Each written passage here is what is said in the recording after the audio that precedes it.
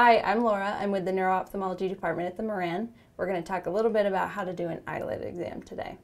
Really, all you need is a near card with a ruler or any other way to measure millimeter increments. Okay, so to start out, we're going to position the patient centrally, ask her to look down at the end of the room.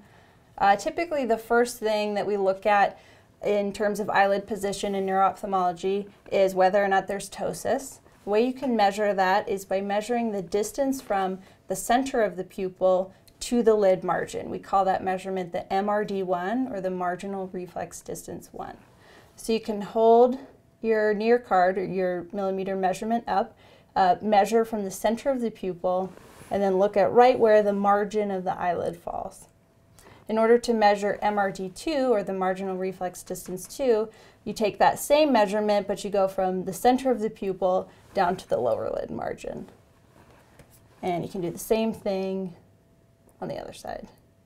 So the MRD1 and MRD2 should be equivalent between the two eyes. You can also measure levator function, which tests the strength of the levator muscle. So again, you ask the patient, yep, you want to center them just like that. Ask them to look down towards the floor with just their eyes. Good. Measure at the lid margin. And now ask the patient to look all the way up towards the ceiling without moving. Good.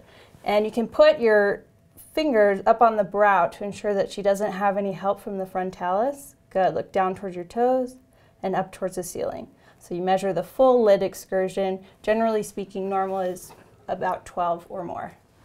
You can also measure the palpebral fissure, which is the distance between the two lid margins. So again, you just hold the ruler right up there in front, measure between the two, measure both eyes and compare.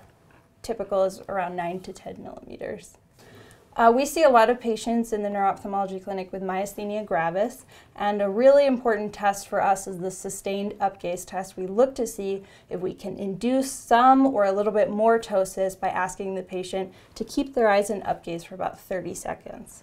So what you're going to have to do is hold the head still, ask the patient to look up, up, up towards the ceiling. You can give them a target with your finger, and you ask them to sustain that for 30 seconds. It's uncomfortable, it's not easy to do, so it's good to continue to encourage them as they go along. Keep looking up, up, up, up, up. I know it's kind of uncomfortable. So we won't wait the whole time, but once you get to the 30 seconds, you want to position yourself directly in front of the patient and ask them on the count of 3 to look right at your nose. 1, 2, 3. Good. And then you want to look and see whether or not the eyelid has dropped. That will only be effective for like a few seconds. So. We also look for the Kogan lid twitch, which is a typical exam finding in patients with myasthenia.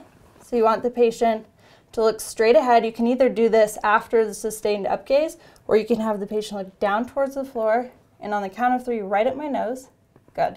And what you're looking for is you're watching for that eyelid margin to kind of pop up, sort of overshoot, and then come back and correct as she returns to primary gaze. So look down, down, down. Look right towards my nose. Look for an upshoot of the eyelid. Perfect. So today we've talked about the eyelid exam and a couple of different exam findings in myasthenia gravis. I hope you found this helpful.